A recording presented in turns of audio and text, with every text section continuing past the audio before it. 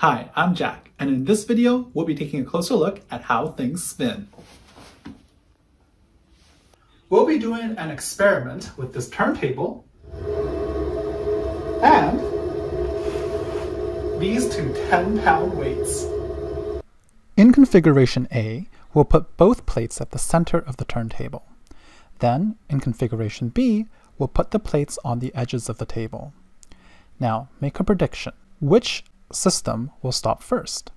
We're assuming that both systems start with the same speed, and both systems have the same total mass.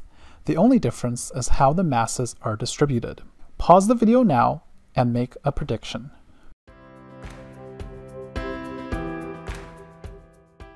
Alright, here we go.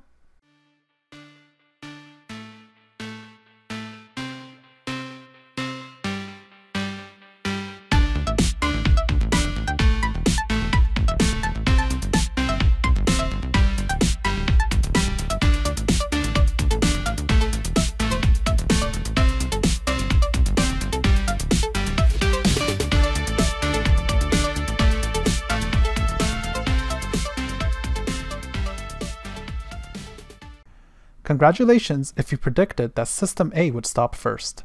Now let's dive into the physics to understand why. The key idea we need to understand this experiment is something called the moment of inertia. And if you've ever handled a golf club, or a hammer, or a tennis racket, you've probably noticed that it's easier to rotate the object when holding it near its center of gravity. For example, beginning tennis players often choke their racket, holding it close to the racket head instead of at the grip. Even though you're rotating the same mass, it is harder to rotate when holding the object at the end than at the center. Notice that the amount of torque required to rotate an object, or more accurately cause an angular acceleration, depends on how the mass is distributed around the axis of rotation.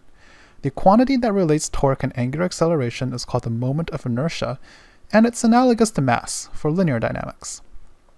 For an object only undergoing rotational motion, we can derive a law analogous to Newton's second law from the definitions of torque and angular acceleration.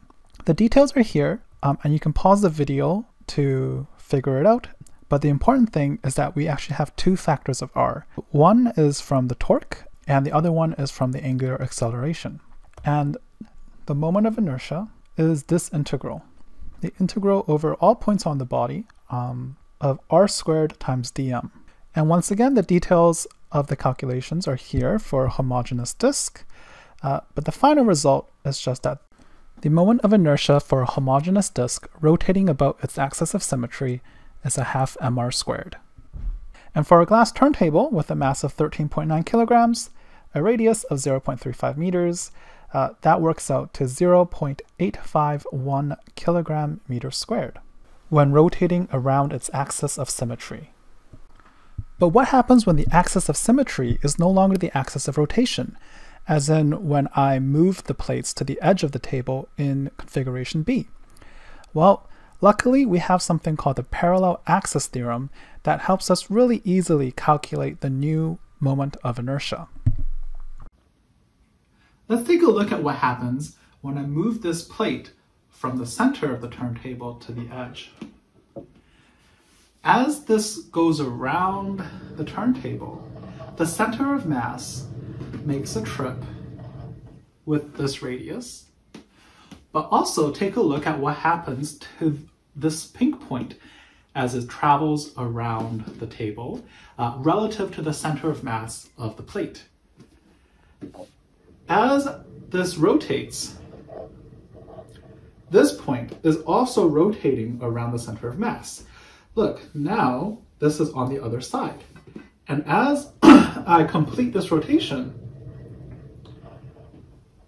this pink point has also gone around the center of mass of the plate once.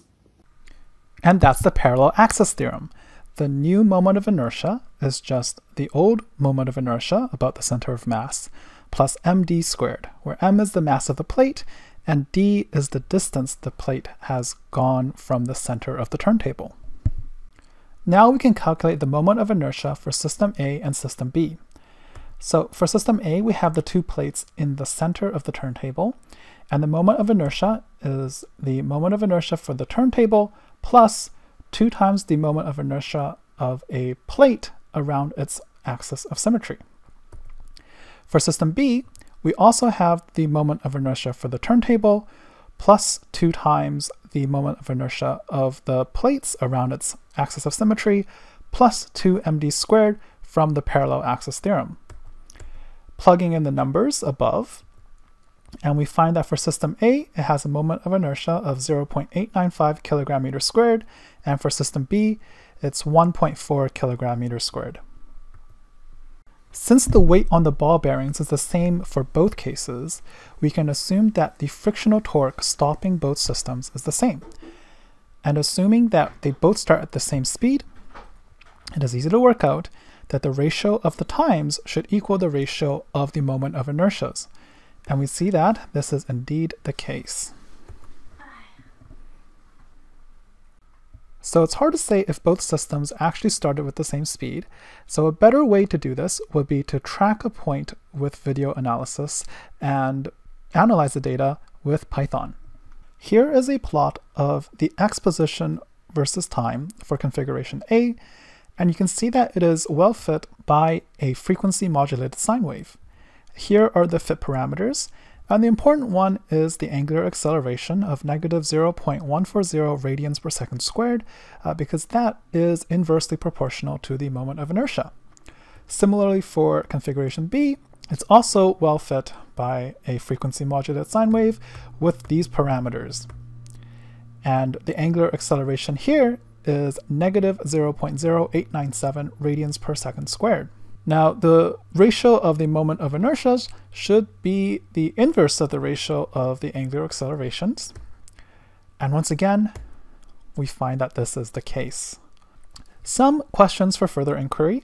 Do these residuals actually indicate a good fit for my data? Why or why not? And how can we get better data? How can we further verify our results? And lastly, why do athletes hold their racket, bat, club, etc. at the end, even though the object is easier to handle when held near their center of gravity? This video was created by me, Jack Hong, with the support of Dr. Marina Milner-Bolton and the UBC Faculty of Education. I also had help from my sister Anna Hong and my brother Ray Hong in filming, music selection, and video transitions.